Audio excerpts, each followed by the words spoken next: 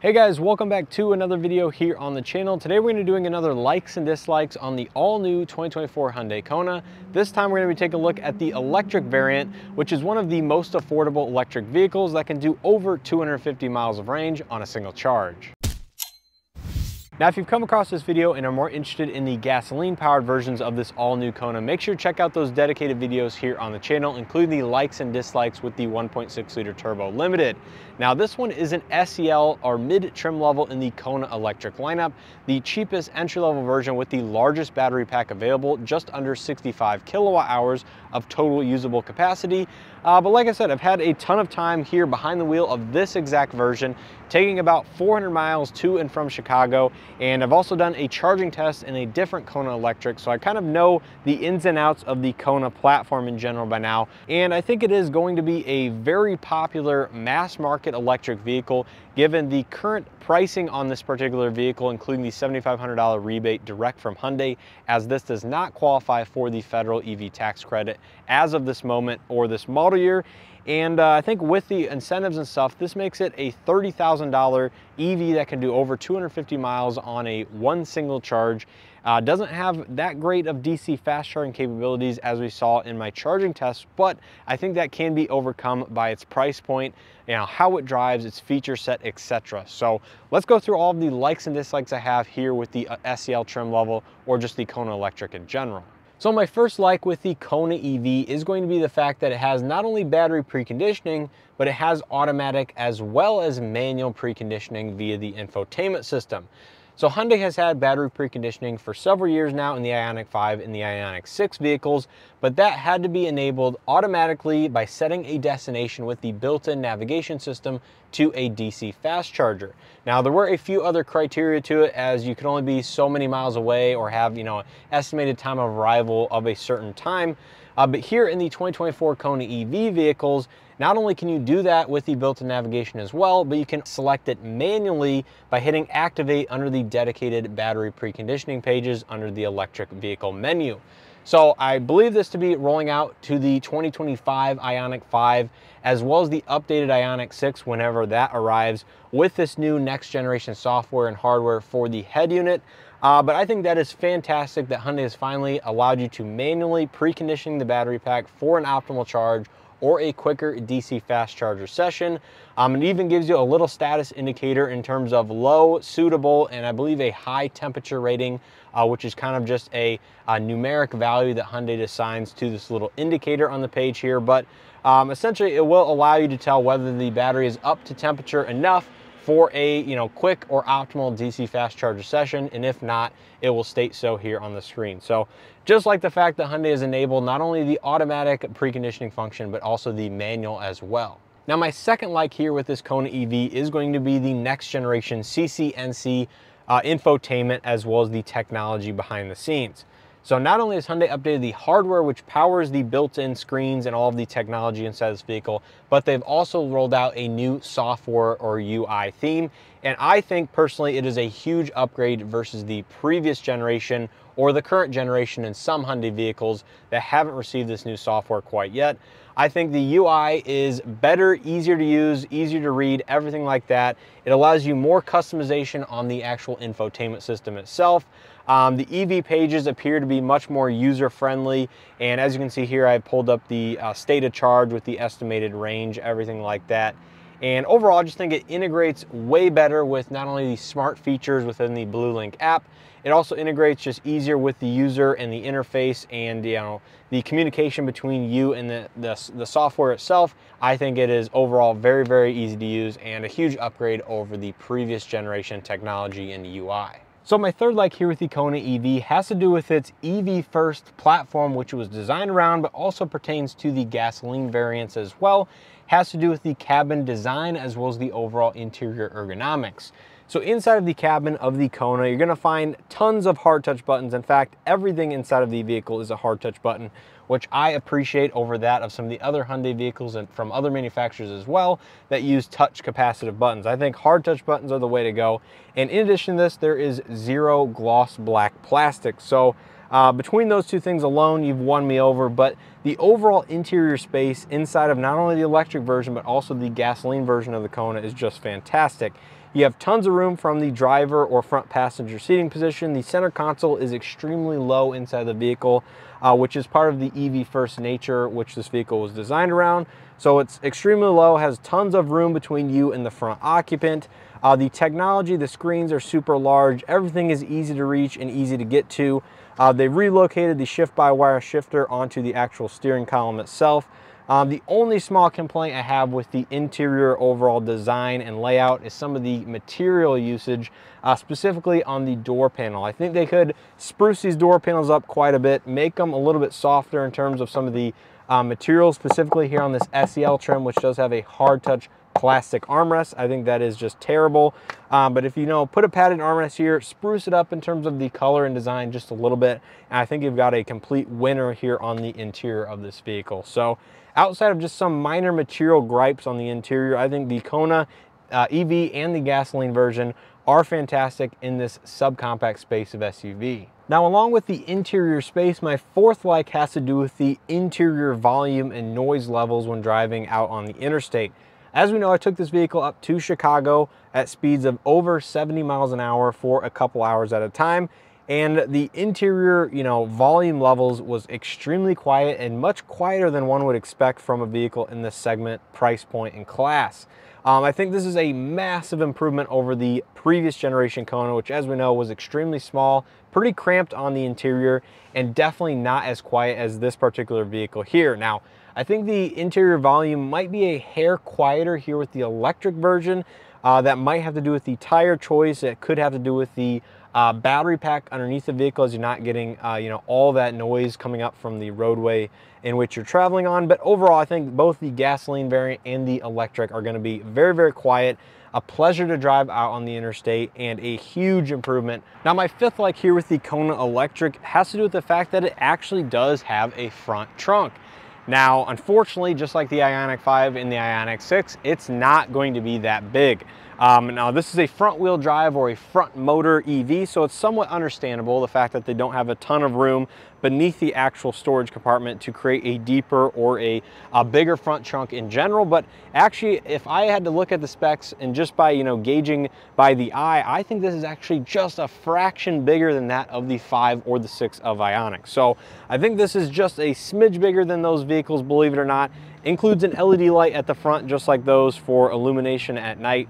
But I think this is a plus that it includes a front trunk, even if you're only using this to store the level 1 or level 2 EVSE equipment to this vehicle. You can definitely put that underneath the hood and keep that out of the interior space or all the cargo area, which you do have plenty of, which in the hatch or cargo underneath the floor. So I think that's just a win for me, is the fact that it has a front trunk at all, and it might be the biggest out of any electric vehicle that Hyundai has produced or is currently producing thus far. Now, my sixth like with the Kona electric has to do with the charging port location. Now, just like that of the last generation Kona EV, you charge it in the nose or the very front of the vehicle. And again, that's unchanged for the most part for this next generation. Now, this is ultimately a personal preference type of thing. The Ioniq 5 and Ioniq 6 charge in the passenger rear, where this is completely different at the very front. Now, I think the front has a few advantages. Number one, you're going to be pulling into your DC fast charging stall, so you never have to back in like the Ioniq 5 and Ioniq 6. So you simply pull in and then back out once you are ready to leave with the vehicle. But all of the same status indicator lights are found here on this vehicle, including the 4-pixel lights, which go by 25% increments in your current state of charge of the battery pack. Like I said, it supports level 1, level 2, and level 3 charging, so it does support DC fast charging up to about 100 kilowatts, which I know is substantially slower than that of the Ioniq 5 or Ioniq 6, but this is a 400-volt architecture. Anyways, I like the charging port location up in the nose. Now, my seventh and final like here with the Kona electric has to do with its powertrain and power output. Now, believe it or not, this is actually the most powerful version in terms of horsepower that Hyundai currently produces, given the Kona N, or the high performance variant of the last generation, did not make a return for this next generation. So this puts out 201 horsepower, which is just a couple more horsepower versus the 1.6-liter turbo, but it loses a couple pound-feet of torque versus the 1.6. So it's a little bit of a trade-off there, but in terms of horsepower, this is the most powerful version of the Kona that you can currently purchase. And I think combined with the electric output, of all electric vehicles, the instant torque, You know, the lack of a shift point within the transmission, all of that makes for a pleasurable driving experience. And I think that is one of the reasons why I really do like the Kona Electric versus the gasoline counterparts. Now, the electric shares the same multi-link independent rear suspension versus the N-Line or the Limited with the 1.6 liter turbo. Likely has different damper tuning for the extra or additional weight of the battery pack and the electric motor setup, everything like that. But overall, the platform was designed around an electric Kona first and then retrofitted with the gasoline engine and other parts later. So I think for that reason, the Kona Electric drives fantastic. Like I said, it's quiet on the interior, has good handling, has the center of gravity is relatively low with the battery pack the way it is. And I think all that adds up for a very nice driving experience. So that's going to do it here for my likes with the Kona Electric. Now let's go ahead and dive into my dislikes. Now my first one specifically has to do with the stereo system on the SC and SEL trim levels for the electric, or the base stereo system in the gasoline versions. Now this is a 6-speaker standard audio system, so it has a set of tweeters up on the A-pillar, a set of mid woofers here in the door panels in both the first and the second row, and of course the Bose system adds an additional subwoofer in the trunk and I believe a center channel in the dashboard. Now anyways, when you look at the standard 6-speaker audio system from Hyundai over the years, typically they are not overly great. Now of course you can tweak them on the EQ as far as the output, you know, go into your settings, go into sound, and here you can go ahead and change the position, you know, forward and back, left and right, and then you have all of your tone adjustments for treble, mid-range, and bass. Now the Bose in this next generation is certainly an upgrade versus the premium system offered in the past or the last generation, so I applaud Hyundai for that. Sounds actually pretty reasonable. But in terms of the standard 6-speaker, I think it is, you know, just barely adequate for a vehicle like this. But as a whole, 6-speaker system is, you know, passable, but certainly not the best out there. Now my second like here with the Kona Electric's interior has to do with the door panels. Now I did just mention that with the overall interior ergonomics, but as a whole, this is one of the dislikes I had, not only for the gasoline variant, such as that one up there, but also the electric. Now in the higher trims, such as the N-Line and the Limited Gas or the Limited Electric, this section right here will be padded in soft touch, but here in the lesser SC and SEL trims, this is hard touch plastic. So the entire door panel is not only the exact same color, including the buttons for the windows and mirror controls, but it is also hard touch plastic. Now I think as a whole, this is just, you know, a downfall of being a cheaper vehicle within Hyundai's lineup. But knowing them in the past, they've offered soft touch materials on some of their lesser expensive vehicles. So I think this is just an oversight by them. I think it's something that is easily remediable in not only a model year change, but also a refresh down the road. But I would like to see this at a minimum be soft touch across the board, and would like to see a little bit of a different color differentiation, both in the black interior option and this gray interior. Now my third dislike with the Kona EV has to do with the charging speed available with this vehicle. Now Hyundai did improve this over the previous generation Kona Electric.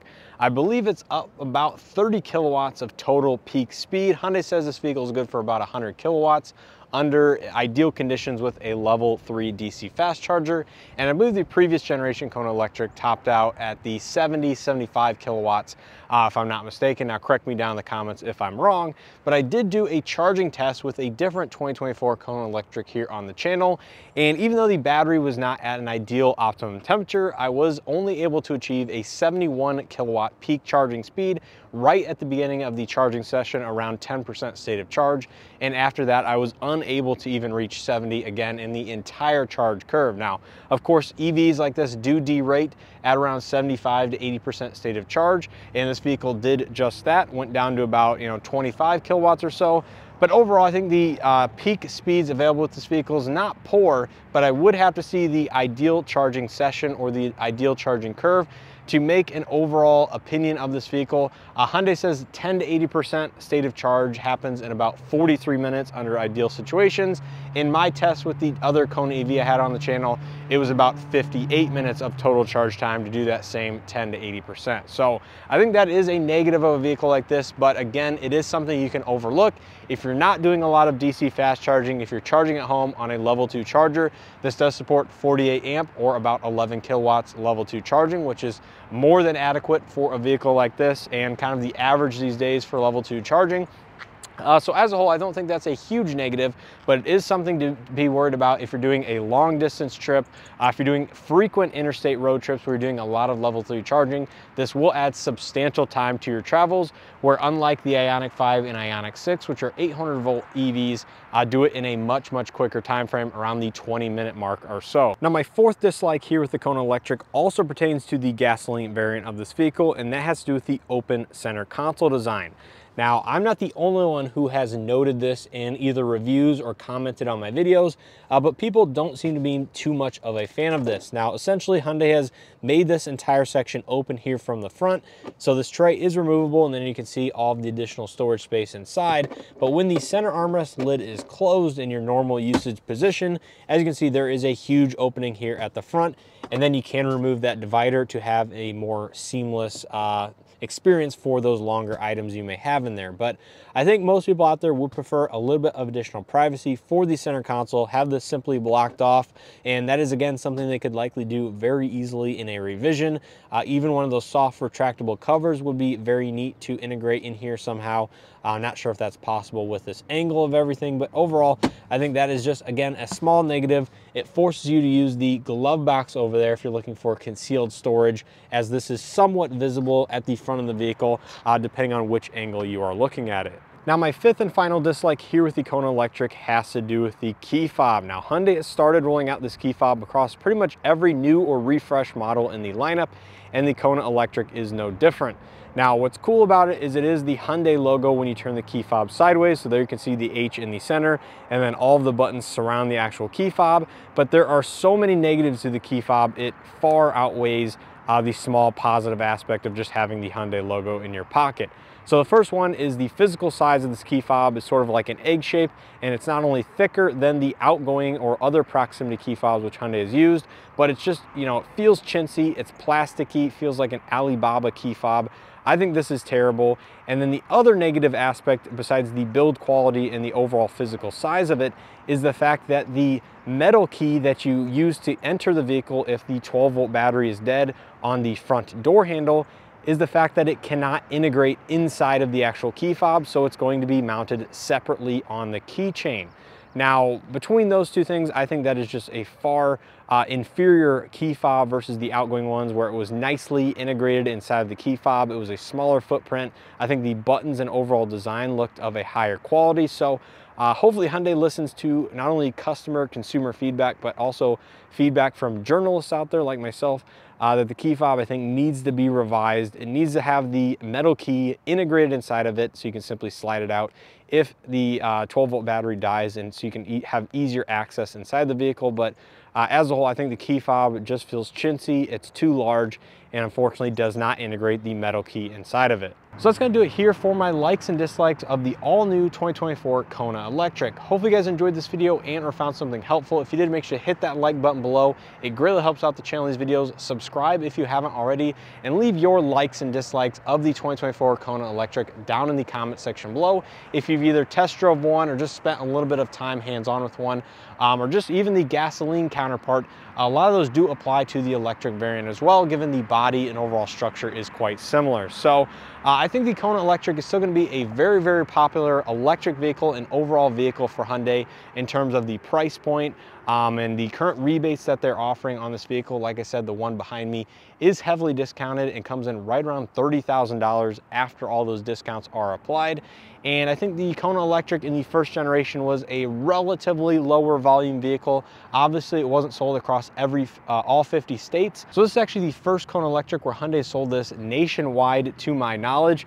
So it will be interesting to see if this does a higher volume, not only due to the availability of it, but also the price point and the features and options that you're getting for that, you know, mid-upper $30,000 price point, depending on how you want to look at it, before or after discounts, etc. So certainly like the overall design. Not exactly sure if I would pick Neoteric Yellow as my color. I really do like the Meta Blue Pearl that I saw at the 2024 Chicago Auto Show. I think that is my favorite color, and that is also a Kona EV exclusive color. So let me know all of your comments down in the comment section below. As always, I appreciate the continued support and hope to see you guys in the next one.